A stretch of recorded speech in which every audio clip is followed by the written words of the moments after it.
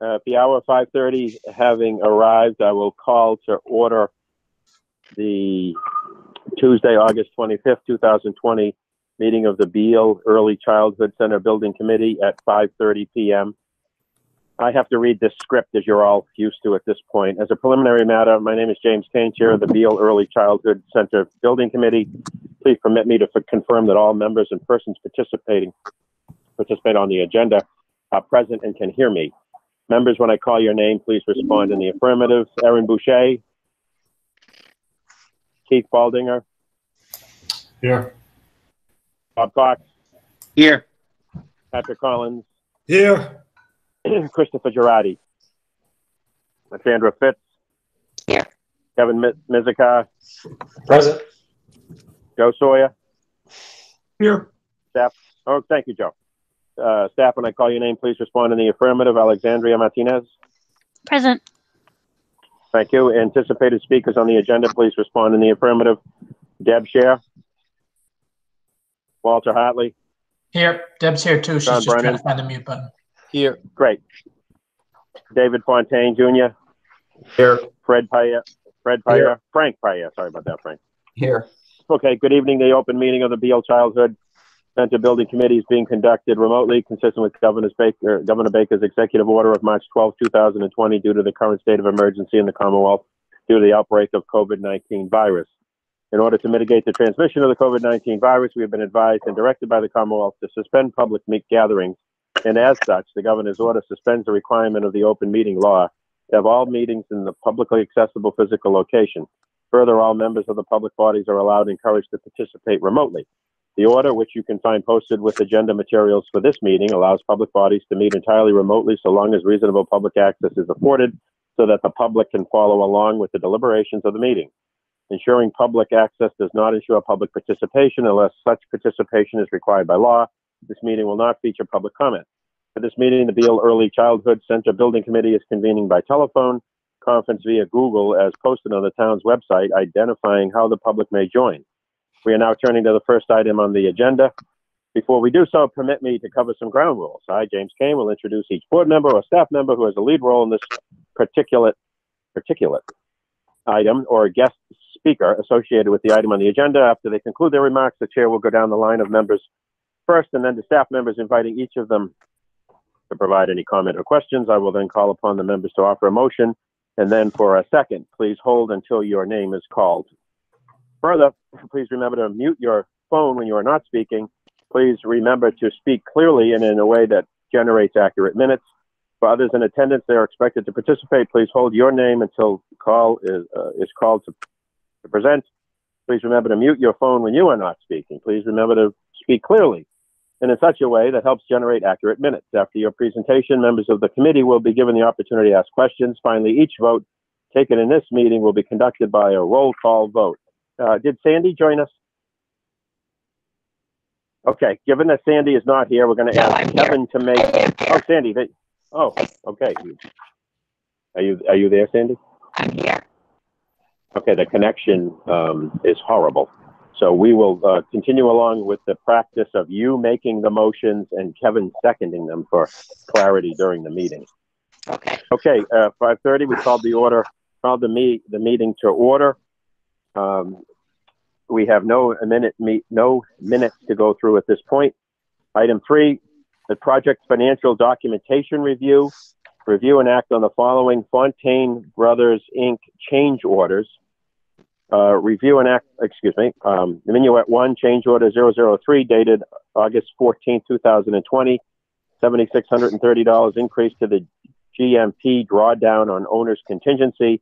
Minuet 2, a change order 003A, dated August 14, 2020, zero increase to the GMP drawdown on the existing GMP allowances.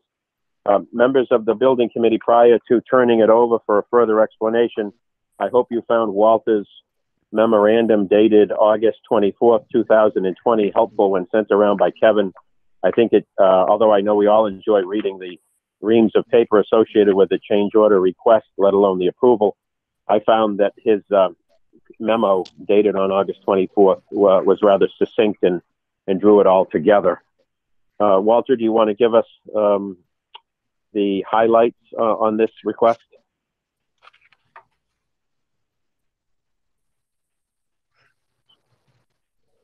Walter, are you there? Sorry, I was muted. That's okay. Yep. Seeing that everyone has it, I guess we could just, if there's any questions on them, unless you want me to read through them, Jim. No, I'd prefer that you don't. Okay. Board members, committee members, are there any questions stemming from this effort? Molly. Sorry about that. Get over here. Hey. Come.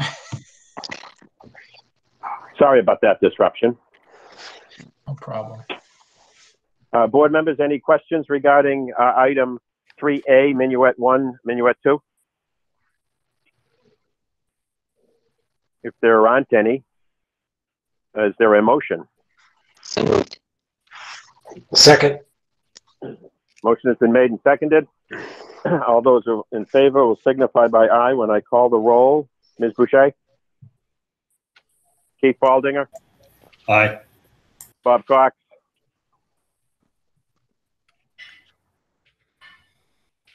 Bob Aye. Cox? Aye. Patrick Collins? Aye. Christopher Girardi? Sandra Fritz? Aye. Kevin Mizikar? Aye. Joe Sawyer? Aye. James Kane? Aye. Thank you all very much. We're unanimous. Moving on to item 3B, review and act on the following bill schedules and warrants, vendor expense item and amount. Fontaine Brothers Incorporated, requisition number 18, $3,633, excuse me, $3,633,764. LPAA Inc. invoice 1717-2007, $69,545. PMA Consultants LLC invoice 04110-38 in the amount of $73,108.33. Are there any questions or comments from the committee? Hearing none, could I have a motion? So moved. Second. Motion has been made and seconded. Ms. Boucher? Mr. Baldinger? Aye. Mr. Cox? Aye. Mr. Collins? Aye. Mr. Girardi? Ms. Fritz? Aye. Mr. Mizikar? Aye. Mr. Sawyer? Aye. Mr. Kane? Aye. Item 4, here reports, review, and act on the following matters. Report from the owner's project manager, project financials. Deb, Malta? Yeah, hi. So this is Deb here. If everybody got the budget summary, it's dated. It looks just like it normally looks. Our budget is the $92,002,159. All of the contracts are the same, except you'll see that we've added change order 2 that was approved at last month's meeting to Fontaine's contract value. So that contract value is now $72,658,214. Invoices through July are $38,377,202, leaving us a balance to finish for the entire project, $1,624,957. Encumbered to date is just upped from last month for 17,000. We're at 83.9 million with project total project budget remaining of 8 million. The ProPay submitted today, we actually did a ProPay submission after this summary was sent to Alex and to you folks. So the total ProPay submitted to date through ProPay number 25, which was submitted yesterday, is 34,603,763. Reimbursements the same as last month because we just sent it in yesterday. It hasn't been processed. We anticipate a pending reimbursement for eligible costs in ProPay 25 to be $1,983,781. And that's the update in a nutshell. Comments or questions from the committee? Not hearing any. Thank you very much. Item 4B, report from the architect, Mr. Brennan. Good evening. I was on site earlier today for our weekly job meeting, and I was sure to take some photos so I could give you guys kind of a photographic tour of how the site looks due to COVID. Thought this would be a great opportunity to do that. Also wanted to kind of highlight the things that we are very excited to see coming to fruition in the field. So what I wanted to start with was on Lake Street. As we know, quite the big undertaking with the realignment, flattening of the horizontal and vertical alignment. As you can see, it's a nice ease slope on either side. And what we're going to do first is approach further down to the south. As you can see, the Shrewsbury Youth Soccer fields are starting to be in the background there. And then what you're about to see is when you turn right, how the building will present itself as you're going south on Lake Street. For those of you that may have forgotten, the large lobby feature that carries through the building is seen in that bluish purple color in the middle. Kitchen and serveries to the left, admins to the right, and then the academic wings fall off to the back. This is if you entered in the southerly entrance and looked towards a paved play area. The large window you see on the right is the cafeteria. The window next to that, teacher dining, and then the music room. And then that little slot of space you see right before we start looking at the brick on the left is where the student drop-off will be for the parent drop-off loop. As you can see, masonry is well underway. The whole easterly side of this wing has been completed, which is very exciting, and we're starting to get prepared for installation of windows. As you may saw from the rec, we're right at like 50% requisition, so the building progress, as you know, is in alignment with that. So it's a very exciting time. I highly recommend anyone, if they have the chance to get out there.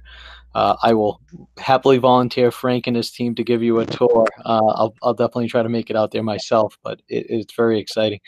So if we go back up to the northerly entrance, if you started turning towards the site, the large upper beech tree where we're going to have an outdoor classroom, as you can see, you can really start to see its prominence on that hilltop. As you start to head down the northern ring road entrance, this is where parents will come in. You see off to the west, UMass Memorial, Belmont Hill, Worcester Hills overlooking Lake Quincy. As you get closer, what you see in the foreground where the road splits to the left and then also goes around to the right, there's going to be a large play field here, and then kind of where that trailer is just further behind that is going to be where the kindergarten playground is with direct access out of the building. This is the first glimpse you get of the building as you enter that northerly drive. As you can see, the administration, the larger gymnasium is the higher volume, and then the main lobby feature wall as it carries through the building. As you come further down, this is how the building starts to sit into the site. Very nice presentation on the front as far as very, not overly imposing for kids of this size and age group, much like we were hoping it to be as you get a little bit closer. And then what you're about to see, one thing that LPA always strives to do is having a strong connection to the outdoors. We feel as though it allows people to really orient themselves and reduces the scale of the building quite a bit. So the photos you're about to see are some of the really exciting opportunities we see that we were able to achieve in this design. This is looking out the back of the media center. So if I go back on that large kind of L up and over roof shape, carries all the way through the lobby and out the back. So if you look on the left-hand side, it's not fully articulated here, but it will be when the finishes are up. That L kind of comes up the left side across the top. So this is the view into the courtyard between the two academic wings out the back. These are two separate stair towers. So it's two separate pictures on the left and right. One is the end of the B wing looking out south. That's the Shrewsbury Youth Soccer fields, and the other one is the B wing looking over the paved play area easterly towards Farmer Paquette's fields and back in that direction. Here is a view out the kindergarten wing, which is on grade. There's some insulation being stored just outside the main window there. There will be a vestibule here also. This is where they'll have direct access to their dedicated playground space for the younger students. You can barely see it, but those of you that have a sharp eye, just above the insulation on the left, you see a little tan square. That is actually the gymnasium at Sherwood. During the winter, ironically, you see Sherwood in all its glory, and get a little small glimpse of oak also once these trees thin out a little bit. So interesting that you can see the two from each other.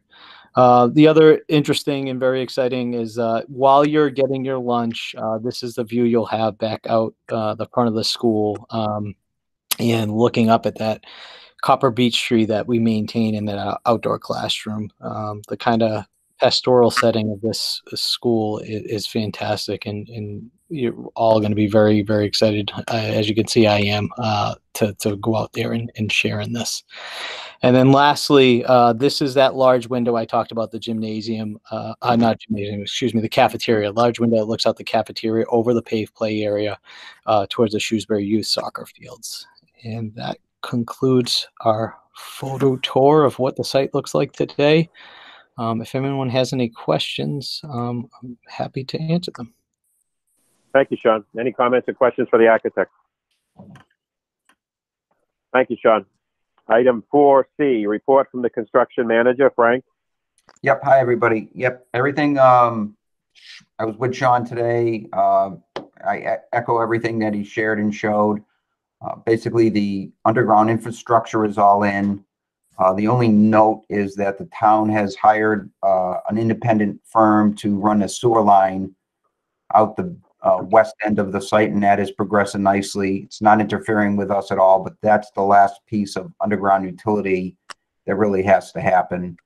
I don't know if you noticed the curbing going in, the granite curbing for the site work, and we are basically working our way outside the perimeter in towards the center of the school. And on the inside, as you saw in the photos, all the mechanical disciplines are in full swing. Mechanical, electrical, plumbing, sprinkler, and a drywall company is in full tilt. We're running around 100 men at the moment, which seems to be a kind of a steady, and I don't anticipate any issues moving forward. All is going well. Thank you. Any comments or questions for the construction manager? Frank, so the schedule it continues to hold? Yes. As we come to the end of summer and you're looking to fall and winter, any particular concerns relative to seasonal work, or will you be, for the most part, inside at that point? No, we hope to have the exterior of the building wrapped up. If you saw the masonry going up and the windows, we're testing the windows hopefully Friday, and hope to have the exterior buttoned up before the snow flies. Beautiful. Thank you very Mr. much. King, could I ask a Appreciate question? Of Yes. course, Mr. Collins. Just wanted to see if we could learn a little bit more about the outside plantings, grass, sod schedule, and how that is being planned or coming along. So it's actually, we've hired the landscaper, which is EDI out of Hartford, Connecticut. They're a very good firm. They started the perimeter slope and the side on the inside going towards the parking lot with the hydro seeding.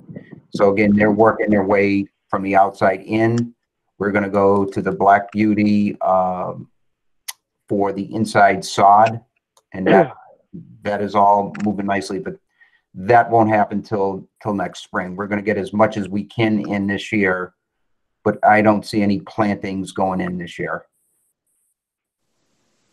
Okay, and just for clarification, and to be or to confirm that when we open next fall, that the field adjacent to the gymnasium, which would be used for phys ed as well, would be accessible to us for Yes. fall opening? Yes. Okay, thank you. Thank you very much. Any other comments or questions? Not seeing any. We'll move to item 5. Set the date for the next meeting, which I believe is September 25th, the 4th Tuesday of the month, and that will go back to 6 o'clock. I greatly appreciate the flexibility of the committee members making it for 5:30 today. If there isn't anything else to come before the committee, I'll accept the motion to adjourn. So moved. Second. Motion has been made and seconded to adjourn. Ms. Boucher? Mr. Baldinger? Aye. Mr. Cox? Aye. Mr. Collins? Aye. Mr. Girardi? Ms. Fritz? Aye. Mr. Mizikar? Aye. Mr. Sawyer? Aye. Mr. Kane? Aye. Thank you all very much. We'll be adjourned until our next meeting, September 25th. Thank you all very much. Good night. And everybody. Thanks. Have a great night. Take care. Everybody. Bye.